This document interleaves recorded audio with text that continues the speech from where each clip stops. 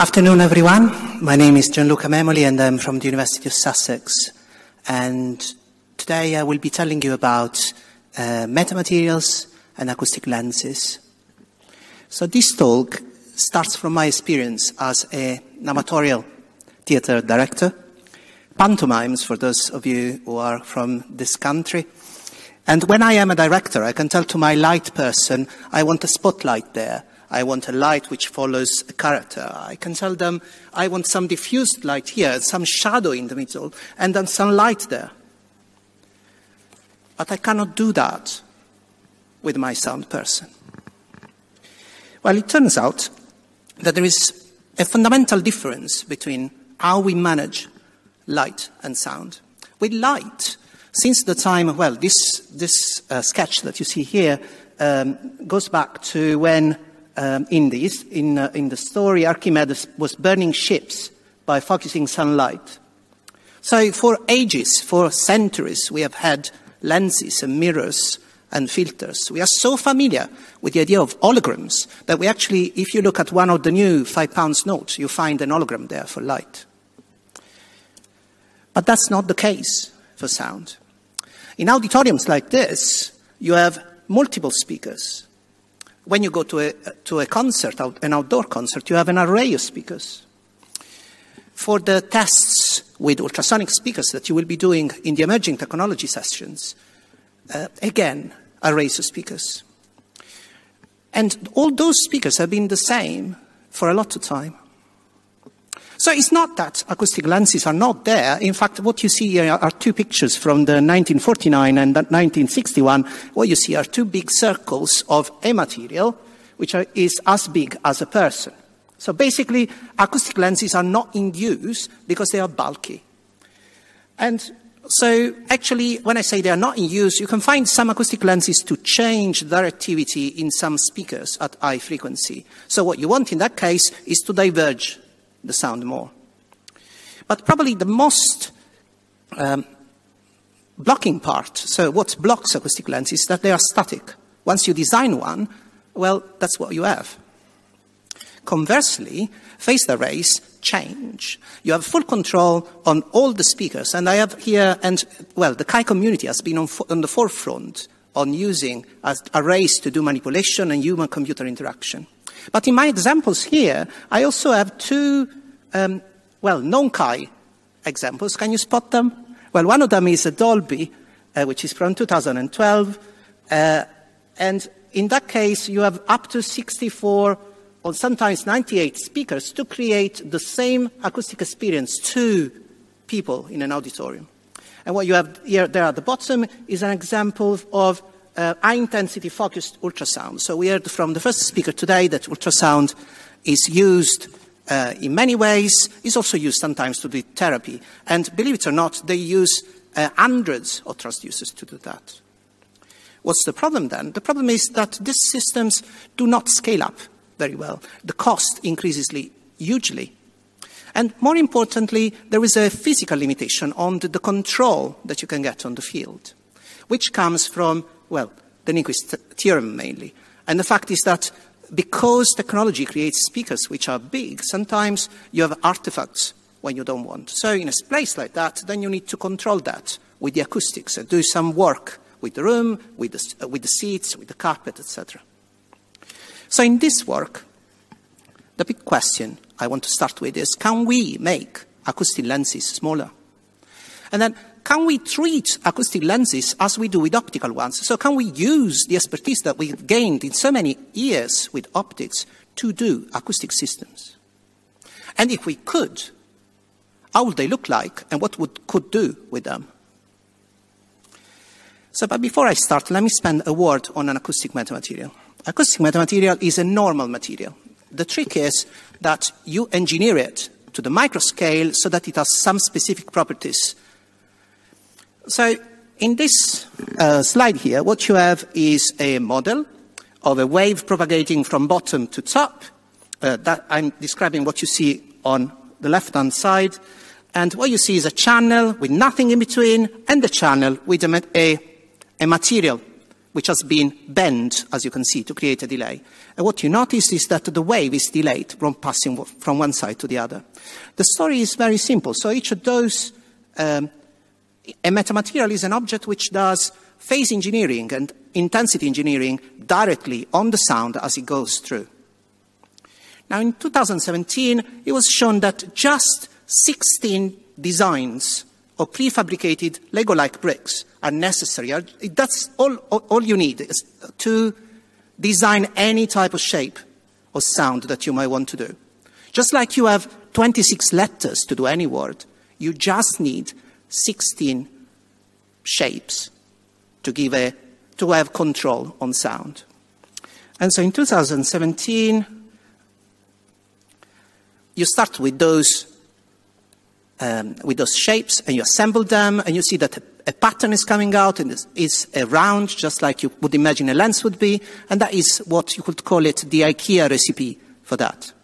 And if you take more than one layer, you can get more complex shapes. And what you have here is an example at 40 kilohertz where you have one layer and another one which is a lens, and on top of that you get levitation.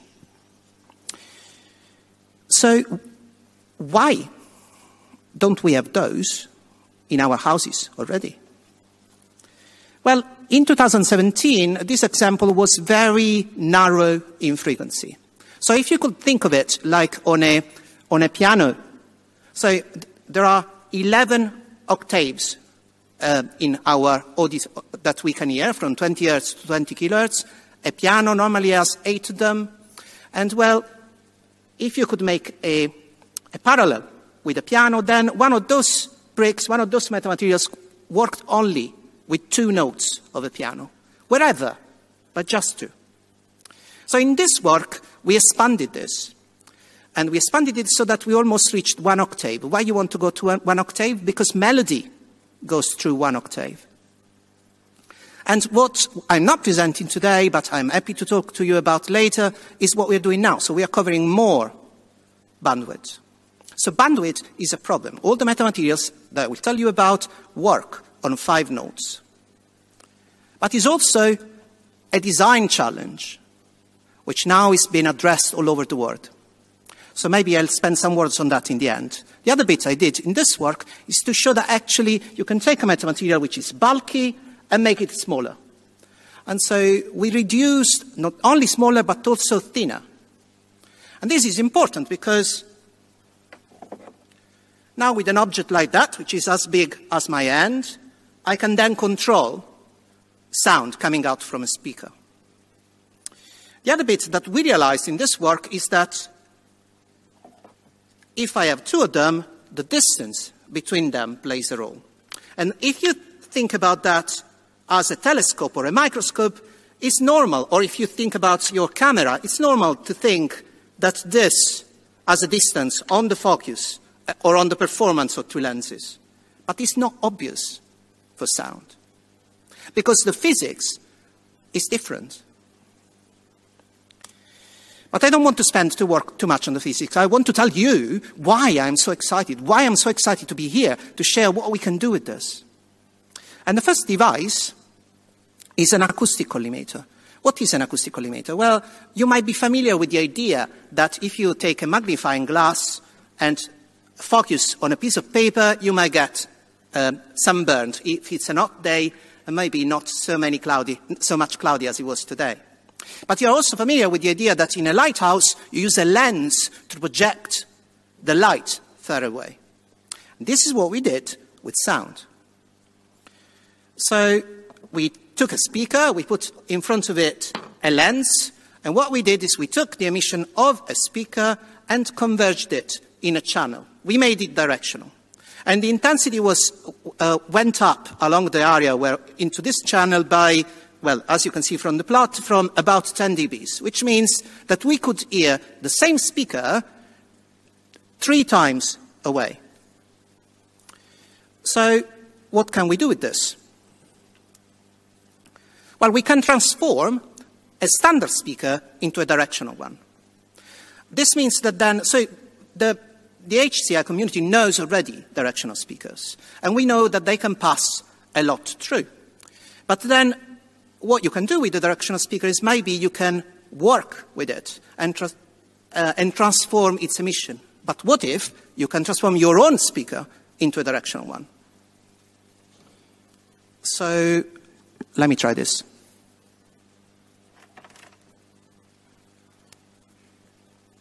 So what I have here is well, you could call it a linear array. In reality, it is a lot of speakers mounted in an array, and they all play the same note, which, because of the big room, is an high pitch note.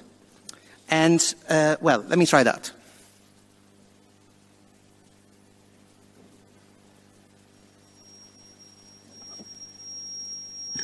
So, can you hear the note? Can you hear that at the back? Okay, what I'll do is I'll turn this, and you'll see that when I rotate it, your level doesn't change much. But if I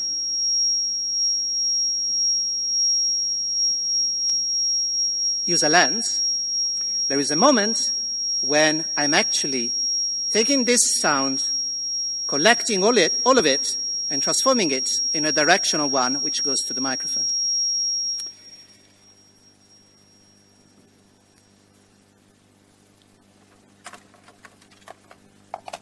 Or I can use, so the sources of this is always my phone or my laptop. And what I'm doing here this time is I'm taking a directional speaker,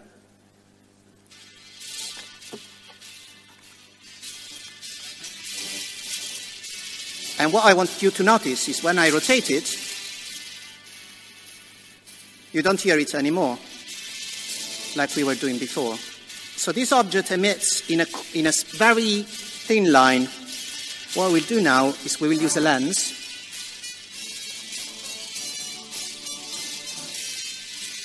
And you can see that by the difference or the distance from the lens and the microphone, I can put this object in focus or not.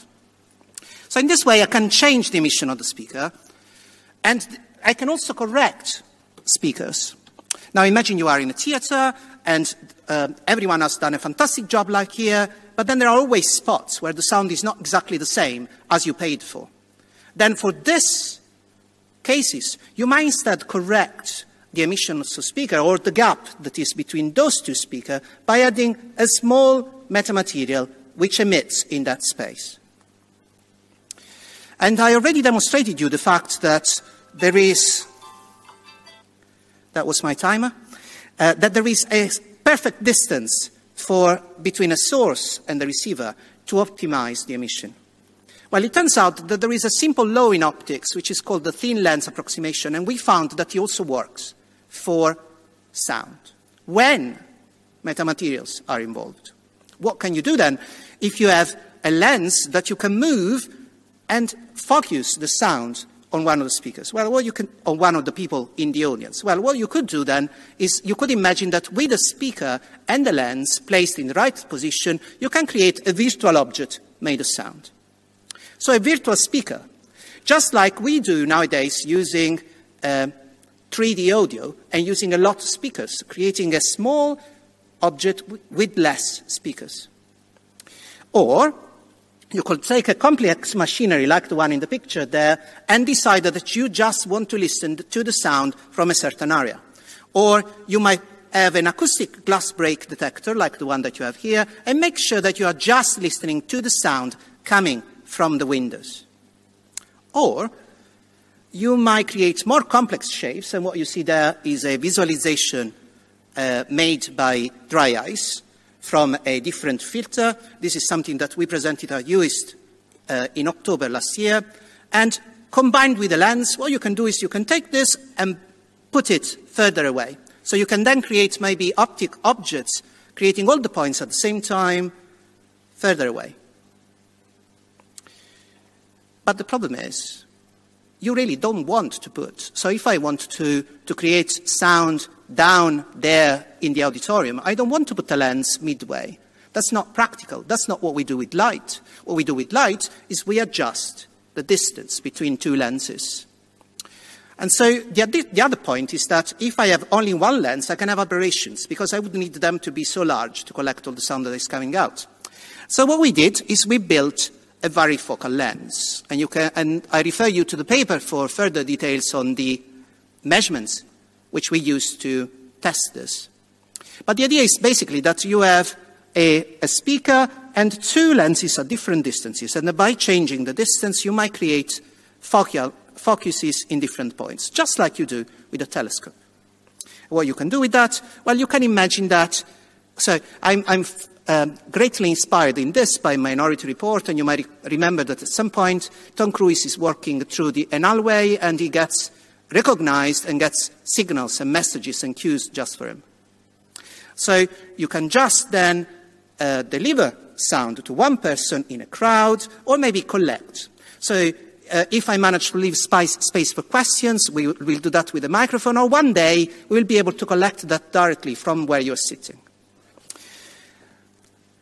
But I would like to dream a bit more. I want to try to create a world where headphones are not so cumbersome that you have to wear them all the time, even in VR. I want a world where sound moves with you in a space, so that maybe if I'm a disc jockey, I can create a spot of sound that moves on the terrain for people to dance the conga following it. Or I might want to create mid-range, long-range mid-haptics, or localized audio cues. Where are we with this? So in the movie which accompanies the paper, we presented our first steps. That was this. Let's see if the movie works.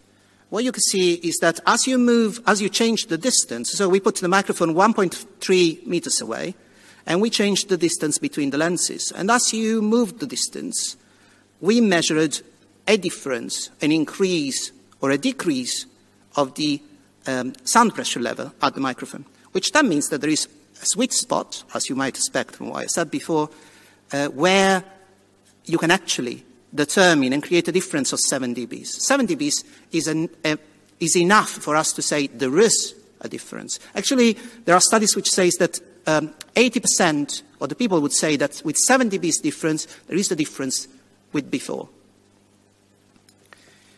Obviously, we have to do better. We have to expand the bandwidth more. But I wanted to share with you guys the fact that at the moment, there is a chance for us to revolutionize the way we think, design, and deliver sound. And probably the future is not just metamaterial. The future is hybrid. And we can all take part in that. So during the lunch break, we wrote a song on this. So let me try that. Be patient. Imagine we have control on sound like on lights. I could send sound to you, and in different language too. Imagine all the people hearing just what they need. You can say I'm a dreamer, but I'm not the only one. I hope someday we can work together, and the world of sound will be a better one. Thanks for your attention.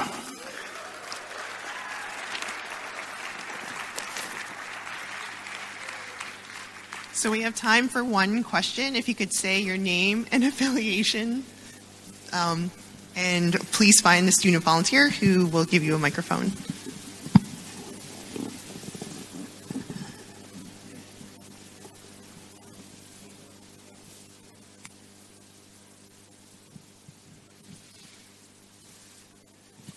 Well, while I wait for the microphone, let me thank you, my sponsor, which is UK Research and Innovation, who is funding my fellowship for exploring how we can use that in metamaterials in HCI and the creative communities. Hi, my name is Dan Bennett. I'm from Bristol Interaction Group. Really fascinating idea, great possibilities there, I think. I'm interested, you were saying that you've moved from sort of a range of 2 notes to roughly an octave. Can you get your microphone closer? Sorry, yes. You're saying that you've moved from being able to apply this technique on roughly 2 notes to applying it to roughly an octave. And obviously, a lot of the examples that you're giving of the possibilities of this require full spectrum of human hearing or something approaching that. How far off do you think we are from that? And do you think there are possibilities in the meantime for those smaller bandwidth applications? Well, directional speakers, which at the moment we use already, are not so good to cover all the spectrum. They don't cover well the low frequency. They don't cover well the high frequency. They cover, if you're lucky, 3 octaves.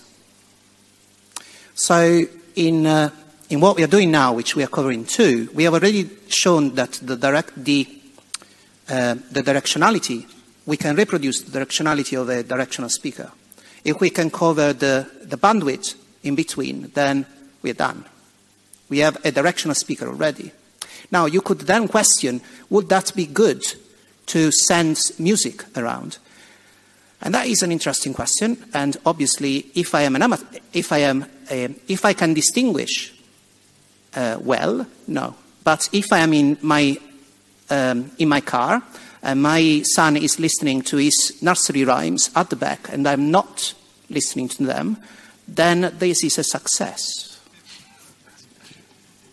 I hope I answered your question. So, in the answer is alarms, speech, melodies, for sure. The future, well, we'll see. Thank you very much. Thanks, everyone. Let's please all give a round of applause to all the speakers.